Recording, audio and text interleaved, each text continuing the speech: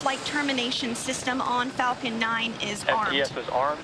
Falcon 9 is in startup and is now controlling. And there you heard it. Dragon is in countdown. Dragon's flight computer in countdown. The flight termination system now armed. We should get the final go for launch from SpaceX launch director Mark Schultes. Dragon, SpaceX. Godspeed. Go for launch. SpaceX Dragon, go for launch. SpaceX reports go. Crew reports go. 30 seconds until liftoff.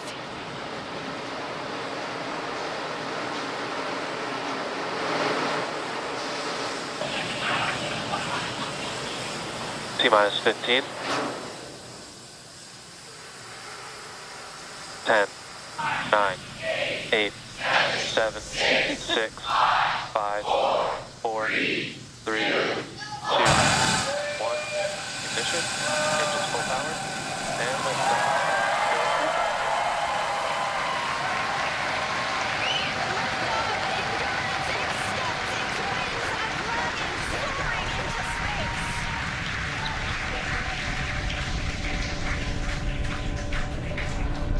Stage 1 propulsion is nominal. Vehicle is pitching downrange. Stage 1 propulsion is nominal.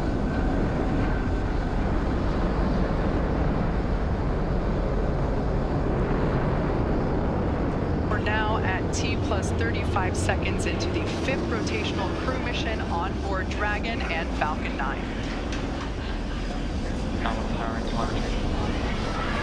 Coming up in just a few seconds, we'll hear the call out for stage 1 throttle down.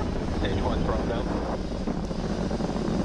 Falcon 9 engines throttling down to help pass through the period of maximum dynamic pressure. This period is known as max Q, and once the vehicle, there we just heard that the vehicle is now traveling faster than the speed of sound. Once through max Q, we'll throttle those Merlin engines back up. Max Q. Stage 1 throttle up. Stage 1 throttle. Stage 1 Bravo. Copy 1 Bravo. That call out for 1 Bravo means we're in the second and final abort mode for the first stage, continuing to get good performance. The crew is already pulling over 2 Gs. And next up is going to be a couple of events in rapid succession. First will be engine chill on the second stage and back engine. And there you heard that call out. And then we'll have MECO, or main engine cutoff, where the 9 engines igniting will cut off in preparation for second stage separation. Then we'll see the single Merlin vacuum engine on the second stage ignite and continue to carry the Crew 5 astronauts to orbit.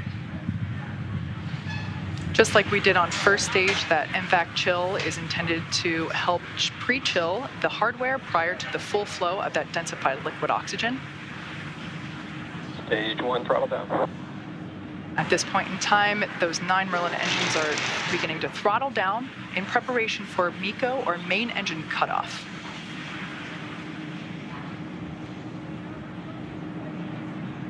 Standing by for MECO.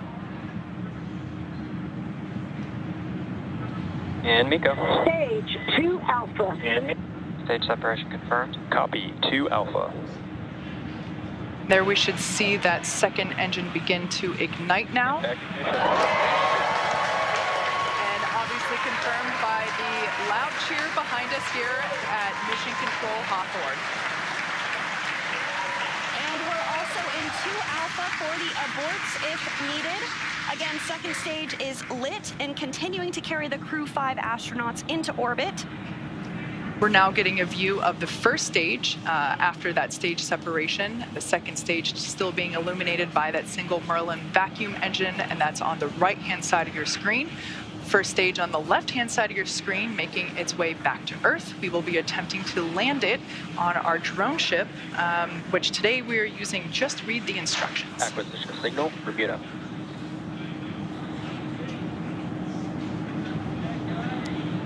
And we did hear that acquisition of the ground station in Bermuda.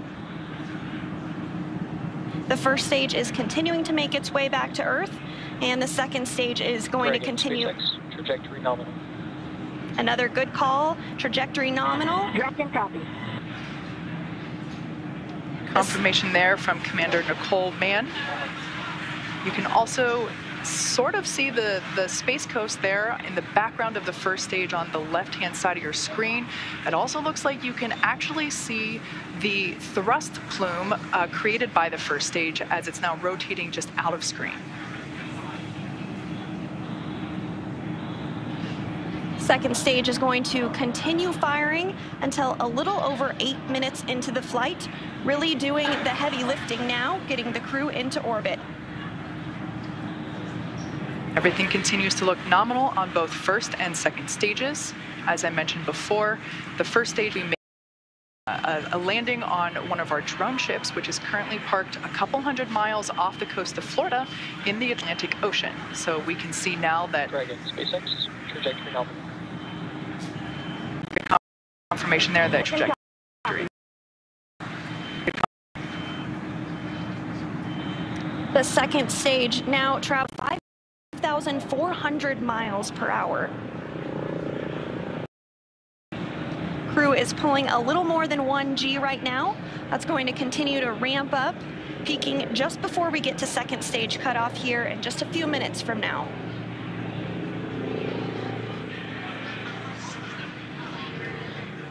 First stage will be performing 2 separate burns, a re-entry burn where we reignite 3 of the Merlin the Merlin M1D engines on the first stage. We ignite the center engine and 2 radial engines to help slow it down as it re-enters the Earth's atmosphere. And then the second final burn, and that will be the landing burn on our drone ship. And the single MVAC engine that you see. Trajectory nominal. The single MVAC engine that you see on the right of your screen is continuing to fire. We did hear another call out that trajectory is nominal. Crew heading in the direction that they are supposed to be. This single engine can produce over 220,000 pounds of thrust in the vacuum of space, now over 200 kilometers in altitude. We will start to hit events now in a rapid succession as the first stage continues to make its way back to Earth and the second stage continues its burn, just a couple minutes left in that burn. For those of you just joining us, just over 6.5 minutes ago, our 4 Crew 5 astronauts launched from Kennedy Space Center in Florida, and they are now making their way into orbit on the second stage inside Crew Dragon. Trajectory nominal. Which we're hearing that the trajectory on that is nominal. Dragon copy. They are safe inside Dragon Endurance, whereas the first stage on the left-hand side of your screen is making its way back to Earth. We are coming up to the re-entry burn, which, as I said before, we ignite 3 of the 9 Merlin engines to help slow the booster down as it re-enters the dense part of the Earth's atmosphere. As the entry burn completes, we'll be in the final... Stage 1, entry burn startup. So there we heard the call out. You can there see it on your screen that that entry burn has been initiated.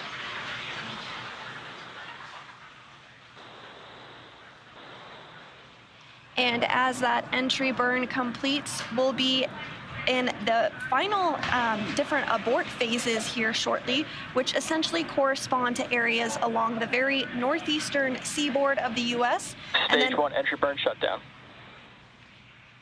Great news, that entry burn was shut down, and then those last all the way across the Atlantic off the coast of Scotland for those abort zones.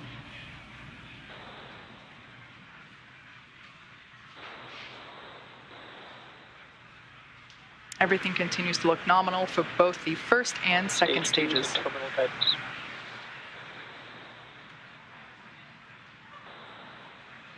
And the crew with the second stage still attached is now traveling over 13,000 miles per hour. We're about 10 seconds away from SECO 1. Copy, Shannon. Shannon, that Stage call 1, out. transonic.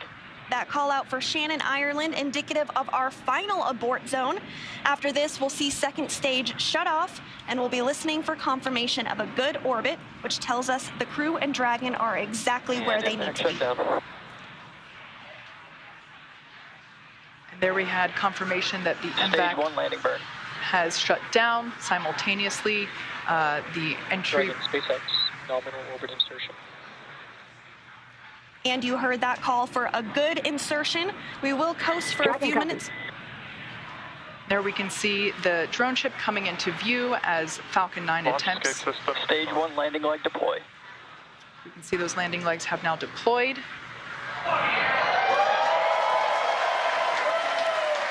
as you can see on your screen, and you can hear by the clapping and cheering behind me, Falcon 9 has landed on our drone ship just through the instructions, parked off the coast of Florida. And again, that second stage separation will be coming up just a couple of minutes now. We do coast for a few minutes after second engine cutoff to allow any rates to, or motion to dampen out and settle. And looks like we're gonna get a view of the second stage as it separates here shortly. We did hear that the crew has been successfully inserted into a good orbit.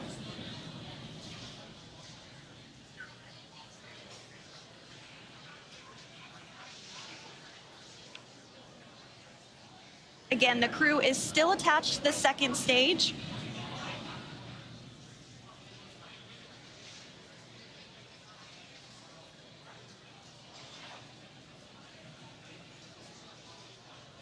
We are expecting stage separation to occur in just over a minute from now, about 1 minute and 8 seconds. And that's when the, when the second stage will separate from the Dragon trunk. The Dragon trunk is the part of hardware where we are able to house the cargo that is able to be exposed to the vacuum of space, as well as the solar panels, which help power Dragon while it is on orbit.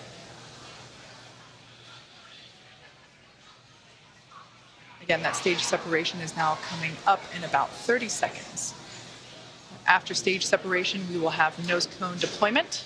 Now that Dragon is in the vacuum of space, we will be able to open the nose cone and expose that forward hatch, which is what is utilized to dock autonomously with the International Space Station. And that nose cone does stay closed for the flight uphill to help protect all of the guidance, navigation, and control sensors.